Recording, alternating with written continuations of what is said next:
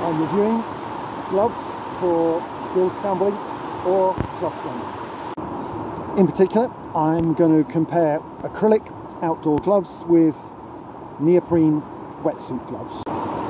These are standard acrylic gloves. They've got a thin fleece lining which makes them okay for spring and summer and autumn, but your hands get wet and they'll feel cold if it's windy or in temperatures below around 10 degrees.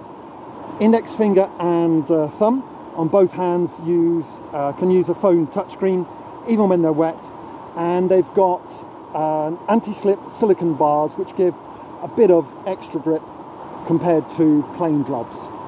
This is my older pair of acrylic gloves. I've been really happy with them. Use them every week for in-water scrambles. They cost 13 quid from Amazon. They're called Yobenki winter warm gloves, not actually for winter use despite the name.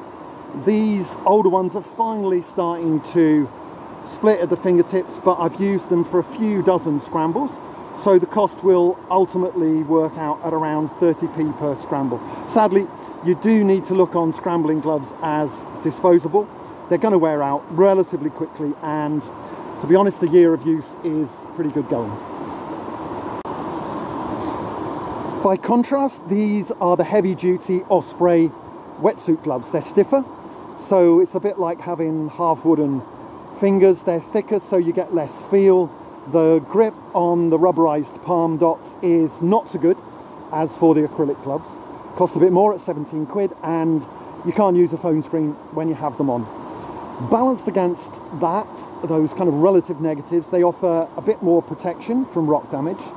They last longer, and they keep your hands warmer for longer in cold water and in cold weather.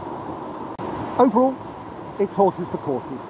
Acrylic for spring to autumn conditions, neoprene for winter conditions.